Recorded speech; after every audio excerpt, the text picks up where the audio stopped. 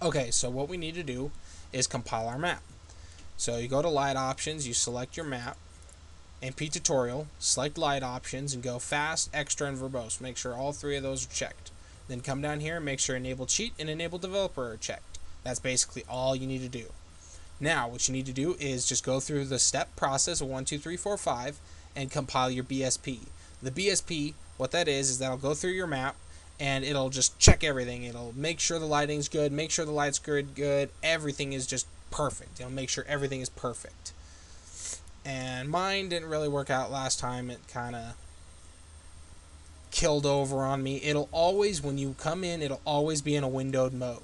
Always, always, always. So what you need to do is you need to reset that. You go to the console, which is tilde /R _ full screen. Come down and hit 1. I'm not going to do it because, well, last time I tried to do it, it killed over on me. So hit OK, you hit quit, and it says press any key to continue because it's done. You hit OK. Hit enter. Next thing you need to do is hit compile your reflections. This, depending on how big your map is, this could take 5 minutes. It could take a half an hour. It really depends on how big the map is and how many reflection probes you have on your map. See, we only put on 2 reflection probes in our map because we only had 2 rooms. That's just basically how it goes. The more reflection probes you have, the longer it's going to take for it to compile your reflections. So you click on that. It launches this up. And here in a little while, it'll say up here at the top, Team Deathmatch MP _ tutorial. At least that's what the name of my map is, because I'm creating these tutorials for you guys. So once that comes up, you just let it do its thing. You have to wait. It is a waiting process. See, it just popped up. Now, if you hit Control-Alt-Delete right now, it'll say the program is not responding. Trust me, it's just doing its job. It's just working its things out. It's just trying to compile those reflections. So also, like I said, it could take 5 minutes, could take 30. With this process, doing it the first time, it could take, about 3 to 4 minutes. So, okay, so as you see up here in the top left-hand corner, it's compiling all the reflections from the reflection probes, and then it exits the program. It's done. Compiling deflections is done. Next thing you need to do is build the fast file. Now, yours isn't going to look like mine. I've already compiled the map to make sure it's working okay and everything is working just fine. You should only have a couple of errors that come up. When it shows these errors, all it's saying is, I couldn't find the file. I couldn't find them. You haven't created them yet, so I'm going to use the stock files. Hit OK. Next thing you need to do is update your zone files. Now, it's going to say, if you haven't done this for the first time, this is your very first time compiling, ever, it's going to say, there are no zone files, would you like to create them? You say yes.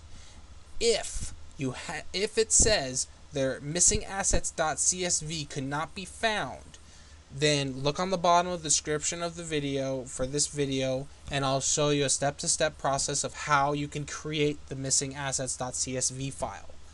Once you do that, and you create that file, then you hit update zone files and it'll come to this screen right here.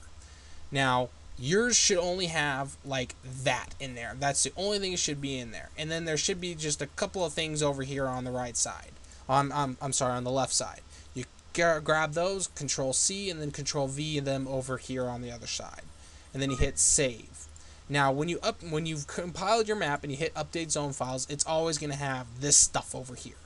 You can either just keep Control C, Control V over there and make this list as long as you want. It doesn't really matter.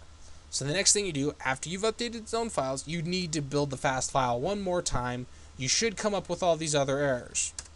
Hit OK, and then hit Run Selected Map. Now what you need to take into notice is that there are going to be errors here. This is a shoot and miss right now. You're compiling it for the first time. So once it sets up the game and you hit auto assign, you join in, it shouldn't be like what you're seeing on my screen. What it should be looking like is there should be a huge red thing in front of your face. In this part it should look black. You shouldn't be able to see your hands. You'll see a floating gun in your face. If you hold down the trigger, it'll show that the gun is shooting, yet it's just floating in your face. If you try to throw a grenade and you watch the explosion, it'll say FX in red letters. That's normal. That's the first time that you've ever compiled the map.